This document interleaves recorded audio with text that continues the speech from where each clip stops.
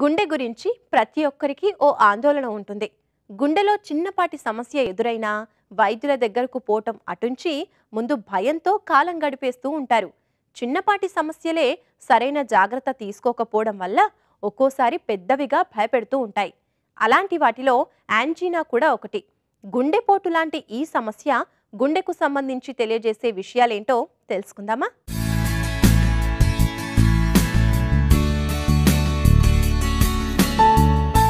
గుండెకు సంబంధించిన సమస్యలన్నీ మిగతా సమస్యలతో పోలిస్తే వేరుగా ఉంటాయి. ఇందులో యాంజినా కూడా ఒకటి. ఇది గుండెపోటులాగా అనిపిస్తుంది కానీ గుండెపోటు కాదు. కానీ ఇది గుండెపోటు రాబోతుందని చెప్పడానికి గుర్తుగా భావించాలి. ఈ సమస్య ఉన్నప్పుడు ఛాతీలో నొప్పి మొదలవుతుంది. ఇది ఖచ్చితంగా గుండె సమస్యల లక్షణంగానే చెప్పుకోవాలి. ఈ సమస్య ప్రారంభంలో ధమనులు మరియు గుండెకు ఆక్సిజన్ సరఫరా ఆగిపోతుంది. ఫలితంగా ధమనుల్లో రక్తం తగ్గిపోవడం వల్ల ఈ సమస్య ఎదురవుతుంది. అయితే గుండెపోటుతో పోలిస్తే యాంజినా త్వరగా తగ్గిపోతుంది. అయినప్పటికీ ఇది ప్రాణాంతకమైన గుండె సమస్య ఎదురవుతోంది అని చెప్పడానికి ఒక లక్షణంగా భావించాలి. ఈ సమయంలో గుండెపోటు రాబోతుందనే లక్షణాలు కనిపిస్తాయి కనుక ఈ సమస్యకు సంబంధించిన పరీక్షలు చేయించుకుని గుండె సమస్యల నుంచి రక్షణ పొందేలా చర్యలు చేపట్టడం తప్పనిసరి. యాంజినా అంటే హార్ట్కి సంబంధించిన పెయిన్, అంటే హార్ట్కి బ్లడ్ ఫ్లో తగ్గినప్పుడు వచ్చే పెయినే యాంజినా. ఇది రెండు రకాలుగా ఉంటుంది. ఒకటి స్టేబుల్ యాంజినా, రెండోది అన్స్టేబుల్ యాంజినా.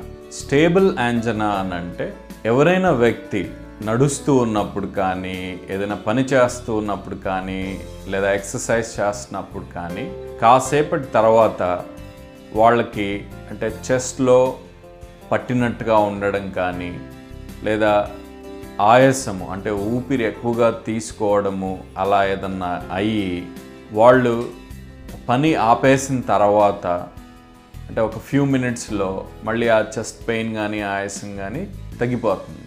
సో అలా ఏదైనా పని చేస్తున్నప్పుడు, వాకింగ్ చేస్తున్నప్పుడు అలా పెయిన్ వచ్చి మళ్ళీ రెస్ట్ తీసుకోగానే తగ్గిపోయి మళ్ళీ పని స్టార్ట్ చేసిన తర్వాత వాకింగ్ అయితే సేమ్ డిస్టెన్స్కి, ఏదైనా పని అయితే 5 మినిట్స్ 10 మినిట్స్ తర్వాత మళ్ళీ పెయిన్ ఆయాసం అనేది వస్తుంది.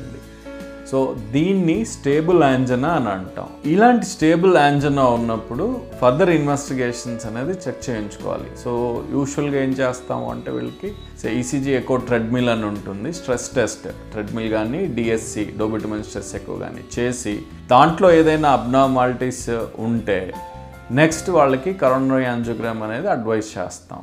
అసలు ఈ సమస్య ఎందుకు వస్తుందని కారణాలు అన్వేషిస్తే హృదయ కండరాలకు రక్త ప్రవాహాన్ని అడ్డుకోవడం వల్ల మాత్రమే. అయితే ఇది తీవ్రస్థాయిలో లేనప్పుడు యాంజినా ఎదురవుతుంది. ఇది మొదలైందంటే అనతి కాలంలోనే గుండెపోటుకు ఆస్కారముందని అర్థం. ఇదే కాకుండా పల్మనరీ ఎంబోలిజం, హైపర్ట్రాఫిక్ కార్డియోమయోపతి, గుండె కవాటాల సంకోచం, గుండె చుట్టూ ఉండే తిత్తిలో వాపులాంటివి ఈ సమస్యకు దారితీయడానికి ఆస్కారముంది. యాంజినా సమస్యను ప్రారంభంలోనే గుర్తించేందుకు కొన్ని లక్షణాలు సాయం చేస్తాయి. ఛాతీలో ఇబ్బందిగా ఉండడం, మంటగా అనిపించడం, అసౌకర్యమైన కదలికలు రావడం, ఛాతీలో పూర్తిగా నిండినట్లుగా ఉండడం, భారంగా ఉండడం, ఒత్తిడి అనిపించడం, రొమ్ము వెనుక భాగంలో నొప్పి ఉండడం, భుజాలు, చేతులు, మెడ, గొంతు, దవడ వెనుకల్లో నొప్పి క్రమంగా వ్యాపిస్తూ ఉండడం లాంటివి ఈ సమస్య లక్షణాలు. గుండెల్లో ఒక రకమైన గ్యాస్ ఉత్పత్తి కావడం వల్ల ఈ సమస్యలు మనకి తెలుస్తాయి. అన్స్టేబుల్ యాంజినా అంటే నార్మల్గా కూర్చున్నప్పుడే చెస్ట్లో పెయిన్ వచ్చి దాంతోపాటు స్వెట్టింగ్ రావడము, వామిటింగ్ రావడము, ఆయాసం రావడము అలాంటివి జరిగిందనుకోండి. So that is unstable angina. అంటే యాంజినా అనేది రెస్ట్లో ఉన్నప్పుడు కూడా వస్తే దాన్ని అన్స్టేబుల్ యాంజినా అంటాం. యాంజినా నడిచినప్పుడు, ఎక్సర్సైజ్ చేసినప్పుడు వస్తే దాన్ని స్టేబుల్ యాంజినా అన్నాం. అన్స్టేబుల్ యాంజినా ఏంటంటే కొంచెం severe type of angina. So నార్మల్గా రెస్ట్లో ఉన్నప్పుడు కూడా వీళ్ళకి పెయిన్ వచ్చినట్టయితే వీళ్ళని ఇమ్మీడియట్గా హాస్పిటల్కి తీసుకెళ్ళాలి. స్టేబుల్ యాంజినా వాళ్ళని సో మన లీజర్గా హాస్పిటల్ తీసుకెళ్ళవచ్చు. బట్ అన్స్టేబుల్ యాంజినా ఇమ్మీడియట్గా హాస్పిటల్కి వెళ్ళి ఫర్దర్ ఎవాల్యుయేషన్ చేయించుకోవాలి. ఫర్దర్ ఎవాల్యుయేషన్ అంటే ఈసీజీ అండ్ ఇంకోటి బ్లడ్ మార్కర్ అని ఉంటుంది, ట్రోపోనిన్ అండ్ ఎకో. సో ఇప్పుడు ఈసీజీ, బ్లడ్ మార్కర్, ఎకో వీటిలో ఏ రెండింటిలో అబ్నార్మాలిటీస్ కనిపించినా కూడా వాళ్ళకి నెక్స్ట్ యాంజియోగ్రామ్ అని, ఆ తర్వాత ఫర్దర్ ట్రీట్మెంట్, యాంజియోగ్రామ్లో బ్లాక్స్ని బట్టి ఫర్దర్ ట్రీట్మెంట్ ఉంటుంది.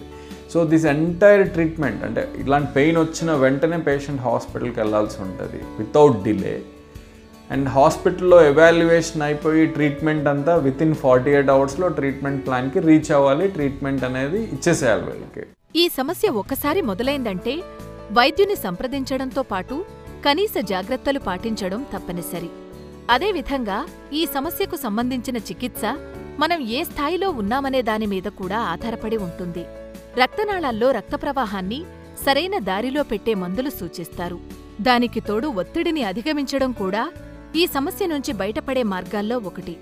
దాంతోపాటు కొన్ని రకాల మందులు కూడా ఈ సమస్య నుంచి గట్టెక్కిస్తాయి.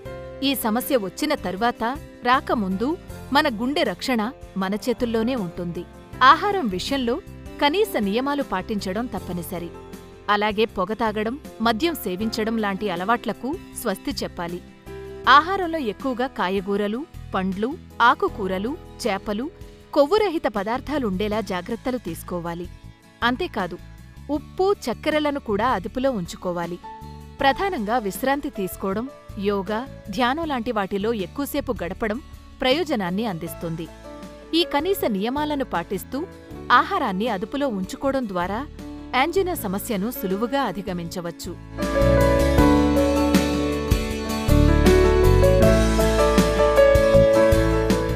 చూశారుగా గుండెపోటుకు, యాంజినా సమస్యకు మధ్య ఉన్న వ్యత్యాసాలు. ఈ అంశం పట్ల అవగాహనతో మీ కుటుంబ గుండె ఆరోగ్యాన్ని పరిరక్షించుకోవచ్చు. ఎలాంటి సమస్యలకైనా చెక్ పెట్టొచ్చు.